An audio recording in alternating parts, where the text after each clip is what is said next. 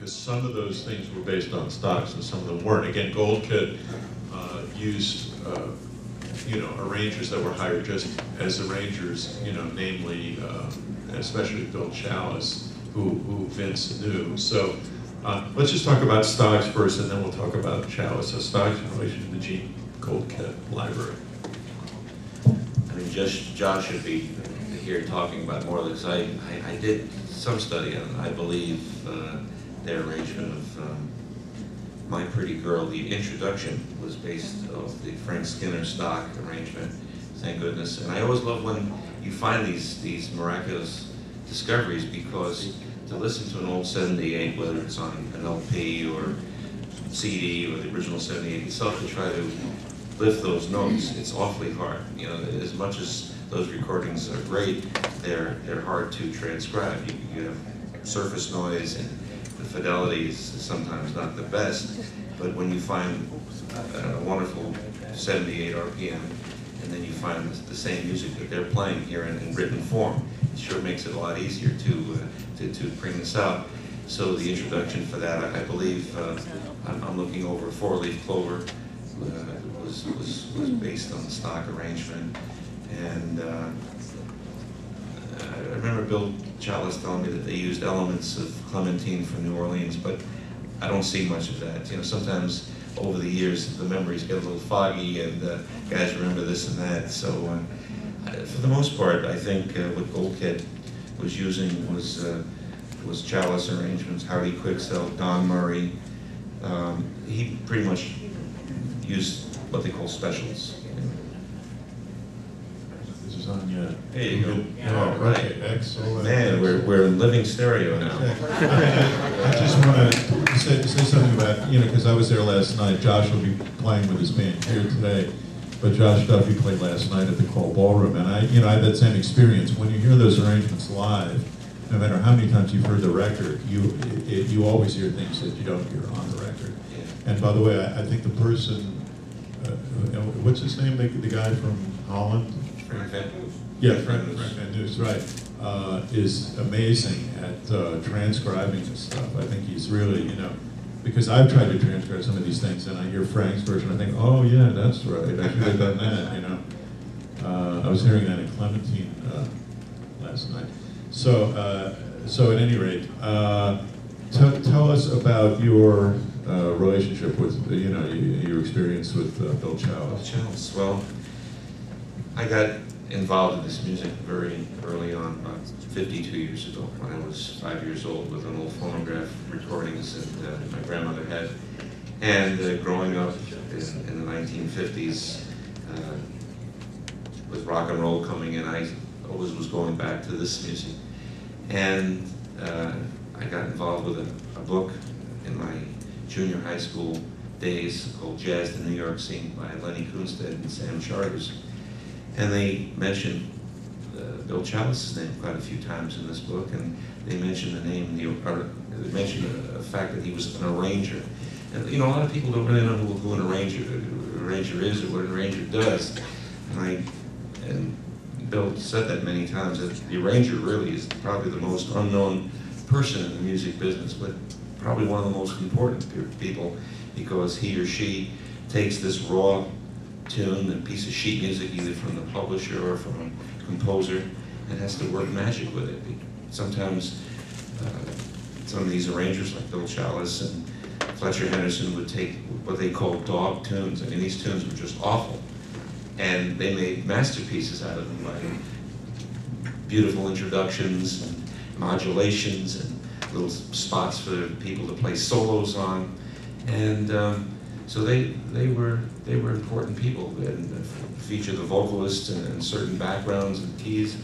Anyway, I joined the union when I was 13 years old, and just one day, going through the directory, I see a listing under the arranger of a William H. Chalice in Massapequa, Long Island.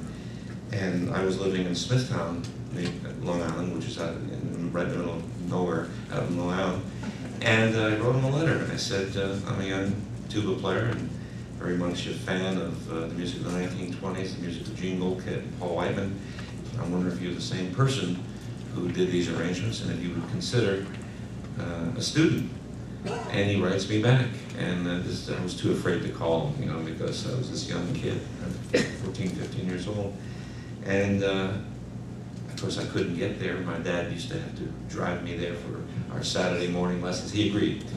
And part of the great things with studying with Bill was after the lesson we'd talk about everyone and everything, and I got a lot of insights about the musicians that he worked with, and the singers, and some of the Sharpies, and some of the press, you know, and a lot of people that have contacted him over the years, particularly asking him about Bix, and he was very, very protective about Bix, and he felt bad sometimes about some of the, you know, things that they said about Bix, the drinking and all that stuff, and he was reluctant to talk about that. He says, I was afraid to, you know, you talk about one thing, you get misquoted, and things get blown out of proportion.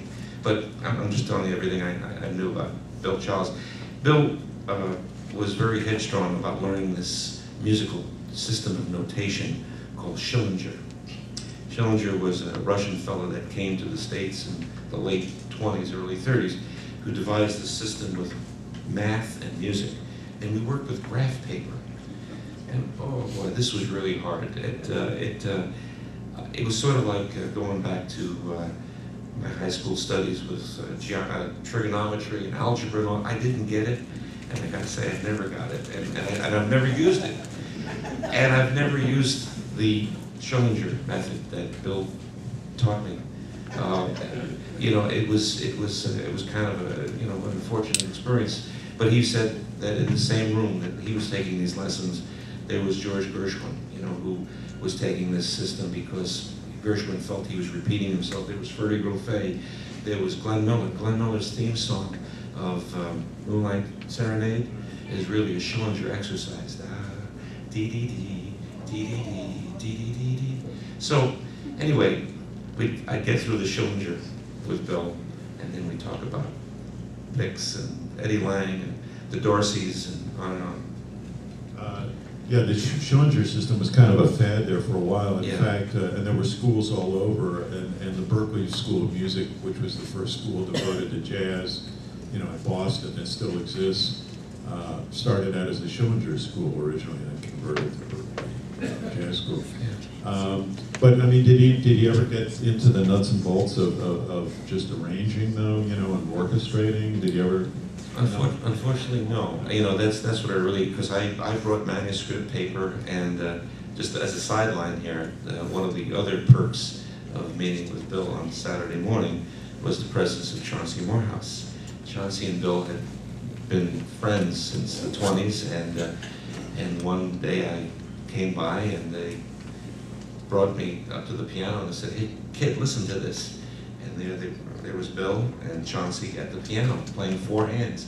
And they were playing this, like this boogie-woogie kind of beat thing. I said, "Gee, what is this?" It's just a new tune we just wrote called Swamp Buggy. And it's going to be a rock and roll hit. And he says, "You're a young kid, what do you know about rock and roll?" I said, "Oh, gee whiz, I don't know anything about rock and roll. That's why I'm here with you. Let's talk about Bix and Frankie Cherubin."